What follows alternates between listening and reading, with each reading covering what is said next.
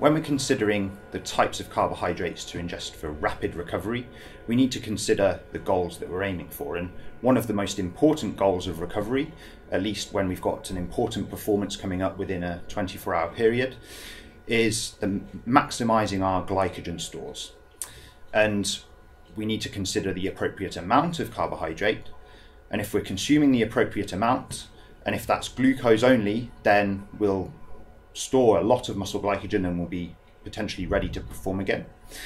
If we consider different types of carbohydrates, we can combine glucose and fructose, and that doesn't seem to have any benefit on further stimulating muscle glycogen repletion, but it does seem to stimulate liver glycogen repletion more so than glucose alone. So by combining glucose and fructose, you can double the rate of liver glycogen resynthesis compared to glucose alone.